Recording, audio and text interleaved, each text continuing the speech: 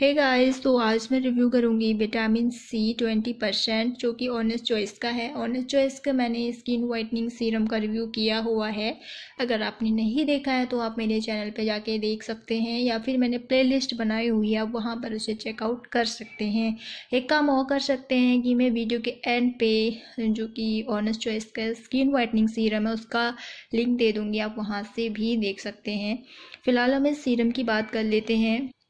सबसे पहले हम इस सीरम के जो इंग्रेडिएंट्स हैं उसकी बात कर लेते हैं। देखिए, इसमें 20% तो विटामिन सी है, इसलिए इसका नाम भी विटामिन सी है। बाकी जो 80% है उसमें विटामिन ई ऐड किया गया है, साथ ही साथ एलोवेरा है, और 0.2% है वो रेटिनॉल है। और एक और जो है, जो मैं हमेशा बोलती हूँ, एंटी एजिंग के लिए बहुत ही अच्छा होता है, जिसे बोलते हैं हाइलुरोनिक एसिड, जो कि हमारे स्किन पे पहले से ही प्रेजेंट होता है लेकिन कमी हो जाती है। उसके लिए आपको उसे अपने स्किन पे उसकी पूर्ति करने के लिए लगाया जाता है। तो इसमें हाइलुरोनिक एसिड है जो कि आपकी एंटी एजिंग को कंट्रोल करेगी, जो कि समय से पहले जो रिंकल्स आ जाते हैं, झुर्रियाँ आ जाती हैं, उसमें ये बहुत ही अच्छा काम करता है।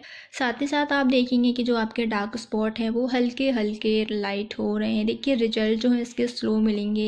ये कोई मेडिकेटेड प्रोडक्ट नहीं है, जैसे कि मेडिकेटेड क्रीमें जो होती हैं वो बहुत ही जल्दी से वर्क करती हैं, लेकिन ये ऐसा नहीं है। स्लो वर्क करेगा लेकिन वर्क ज़रूर करेगा। रिजल्ट आपको 100% मिलेंगे।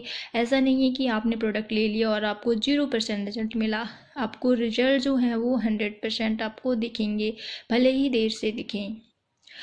अगर हम इसके एमआरपी की बात करते हैं तो इसमें एमआरपी 1000 है, लेकिन ये आपको 1000 में नहीं मिलेगा, ये आपको 500 समथिंग मिल जाएगा। लिंक में जो है मैं डिस्क्रिप्शन बॉक्स पे दे दूँगी, जिस लिंक से मैंने लिया है। जो प्रोडक्ट मुझे मिला है वही प्रोडक्ट अगर आप लेना चाहते हैं तो मेरे डिस्क्रिप्शन बॉक्स को ओपन कीजिए, वहाँ पर आपको लिंक मिल जाएगा।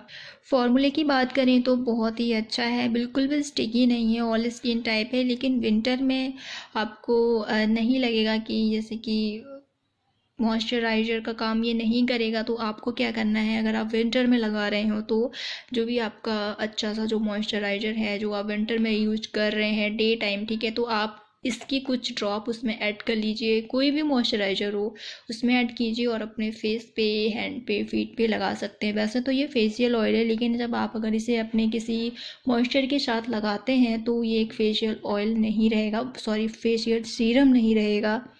ऐसे ही आप एक और काम कर सकते हैं, जैसे आप कोई भी नाइट क्रीम लगा रहे हैं, चाहे वो हाइड्रोक्विनोन ही क्यों ना हो, चाहे वो स्टेरॉइड क्रीम हो, कोई भी क्रीम हो, या फिर आप कोई नाइट का मॉइस्चराइज़र लगा रहे हैं, तो उसमें भी आप इसकी कुछ ड्रॉप ऐड कर सकते हैं। इसका एक मैं फॉर्मूला बताऊँगी, उसको जो कि नेक्स्ट वीडियो में अपलोड करूँगी, जो कि मैंने सीरम को पूरा लगाया उस फॉर्मूले के साथ।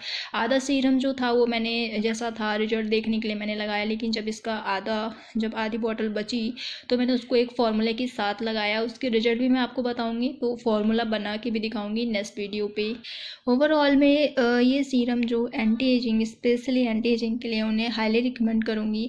बाकी अगर वाइटनिंग की बात करें तो जैसे कि और सीरम है तो उनके तरह तो इतना तो वाइटनिंग का काम नहीं करता, लेकिन हाँ, रिजल्ट आपको शो होंगे, आपके स्किन को लाइटर करेगा हल्का फुल्का।